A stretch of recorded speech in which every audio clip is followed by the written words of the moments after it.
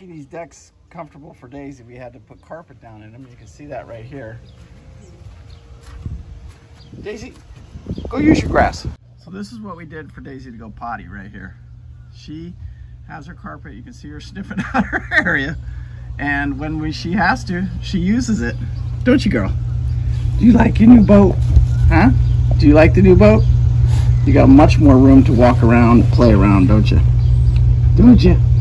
I know. Life's awful tough on Daisy, but you can see right here, this is where she goes potty. That's where we trained her. The other night when we were on the hook, she actually did it, and she did a good job with it. Good girl. You sniffing out your carpet? This trawler's been a lot easier for her because it's just a lot more that she can do. Because now, you can see here, when she wants to go in or out, and that's why we always like the Euro style trawler. It's because right here, I just open the door and she goes in and goes out all by herself without having to. The sun deck, she couldn't do that on.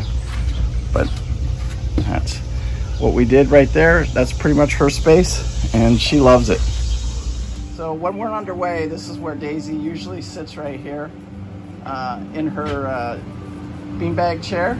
But she has all this room now to come around in.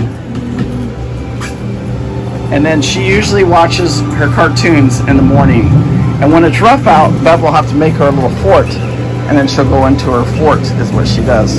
Huh, girl? Are you on YouTube right now? Good girl. Anyway, I just wanted to share with you guys what we do for Daisy and how she's treated aboard Southern Estate. Huh, girl?